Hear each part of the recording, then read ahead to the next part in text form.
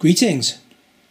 I'm out in the garage here with my welder again, and the reason I've got the lid off it is because I'm going to show you a very interesting little modification that you can do to one of these welders. And that modification hinges on the fact that it's a 400 and 230 volt welder, and it all hinges on the wiring of that switch. So what I've done is I've taken two photographs of the switch, one at the top, one at the bottom, so I can figure out where all the connections are. Then I've taken all the connections off, and then I've tested the switch. And that came up with this switch pattern, which then meant I was able to work out the wiring schematic of the welder, and here it is. You may be wondering, what's the point of that? This is the point of that. The welder is currently running on a 240 volt supply, and here we are with 415 volts inside. Now if you look at the wiring diagram, you can see how that comes about. It's acting as a step-up auto transformer.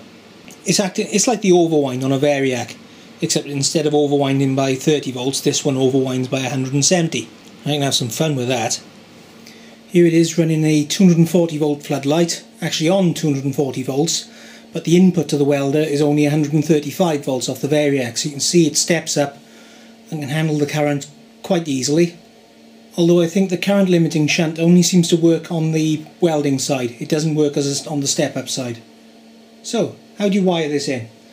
Well, if you've got a dual voltage welder that was originally manufactured by Telwin of Italy, then chances are the wiring's exactly the same as this.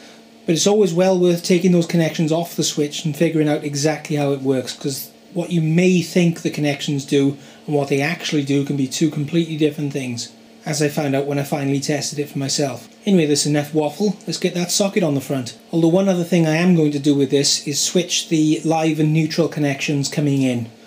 If it's on a European supply, it could be polarised either way, so it doesn't matter anyway. This should be able to take it. But what I don't want on that red output socket is for one of the phase outputs to be 240 volts to neutral and for the other one to be 415 volts to neutral. It's not what you'd normally get on a three-phase supply. By switching these around and rejigging the wiring, I can put it so that it's 240 volts to neutral on the one side and 175 volts to neutral on the other side, with 415 volts between the two phases. I know it's not like a true three-phase supply because the phase angles are different, but at least the voltages are the same or less than what you'd expect, rather than having any nasty surprises in there, like having 415 volts phase to neutral. Here we are, all done.